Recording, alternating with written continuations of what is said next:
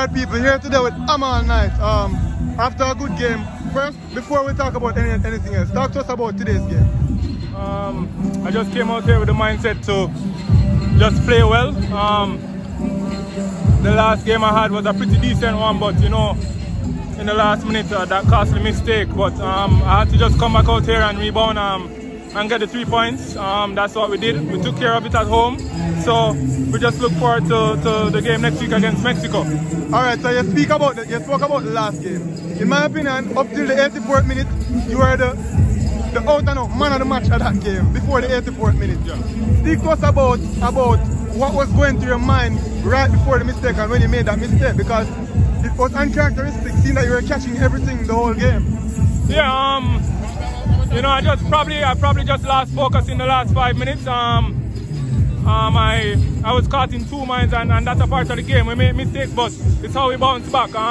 After the mistake, I still made 2 big saves after that. So it's a part of life, it's a part of the game, and this is why we play football, you know. So that's just it. Alright, so you bounced back very well today. Amidst all the controversy, how did that affect you guys going into the game? Because you know I have to ask about that. The controversy, the guys had the mindset that we just wanted to get things sorted out off the field, and once that was sorted out, we knew that we could come out here and get a positive result. So that's what we did today. A 3-1 victory. So as I said, we move on to next week. And speak to us about your readiness, being able to be called up and performing so well, barring 1 mistake in 2 games. Speak to us about your readiness, knowing that you weren't coming in expecting to even get a minute on the field. Speak to us about that readiness.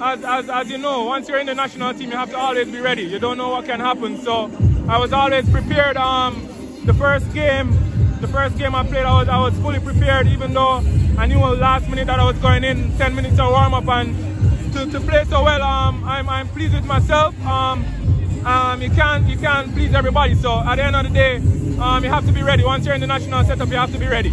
And last question, Mexico, how do you feel going into that game? And will Amal not be playing?